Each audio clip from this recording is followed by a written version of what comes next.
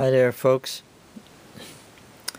I'd like to show you a very simple way to either fix or tighten your loose pots on the Roland MC-505 Groovebox.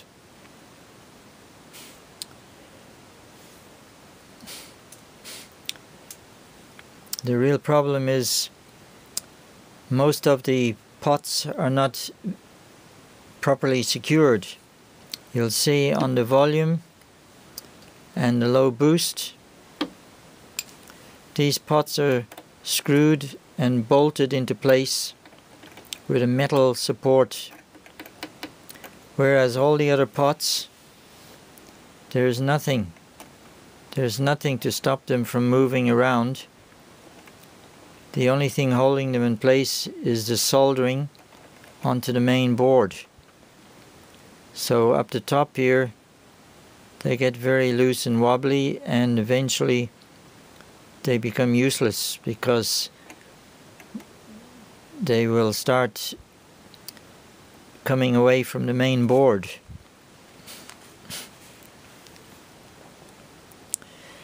So what I found, luckily I came across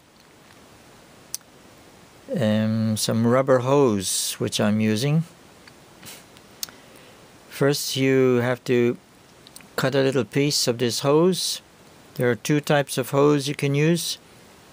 This is the first one, which I find is the best fit, fits perfectly for this job.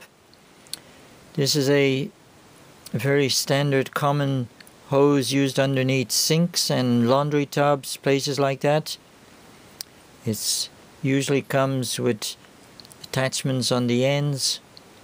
I'm not sure where you can buy it loose, but I'm sure it's a common type of hose, or the size you can get at plumbing stores and so on and so forth. There is another one. This here is a type which is used on automobile engines for certain water pipes and oil pipes connections. This one is made by Goodyear. It's listed as being 5/16 or 7.9 millimeters, which basically means the hole in the middle. The wall thickness is the same on both of these. It's 3 millimeters. The only problem with the black one is it's a fraction too wide for what we want to use it for. Let's say it's approximately 14.5 millimeters wide, whereas this one is exactly 14 millimeters wide.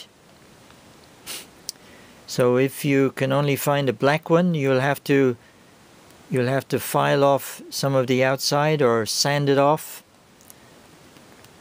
so it fits more easily. But this one, you can see here's a small piece. It needs to be around about 6 millimeters. 6 millimeters wide and maximum 7 millimeters. So 6 millimeters, 6.5 millimeters is best. So I've already done quite a few on this machine. On the other side also. You can see how sloppy this one is, how loose this one is. And this one here, you can see it's hard to actually move it. It's very tight. So that's really what you want, because this will prevent them from getting any worse and maybe save you a lot of money in the long run. So you just take your little piece like this. You can wedge it in with your fingers. Press it down slowly. Try to push it down evenly so you're not putting any pressure on the pot itself, on the center of the pot. It's a lot easier also if you use some small screwdriver like so. So as I said, you don't have to push it down any further than that. There is an advantage to having it slightly protruding like this, because if at any stage you have to lubricate the pot, you can see now it's very sturdy. But if you ever need to lubricate, there's plenty of space there, and the lubrication will simply go exactly where it's supposed to go instead of all over the main board, and you don't have any mess to clean up. So you may be wondering if the buttons will fit on. The center of the button, the knob, you can see it doesn't come all the way down.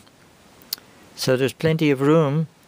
Once you put this back on, they will move freely. No problem there.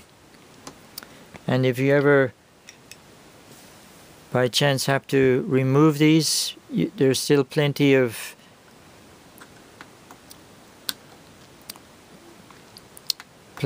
stuff to grip onto or to wedge it out again. I've done that several times. You can actually remove this quite easily.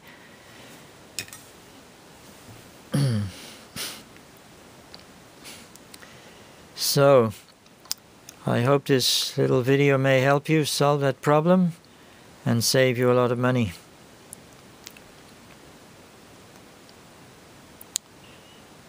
If you have any comments or questions, please leave some below or click on the like button.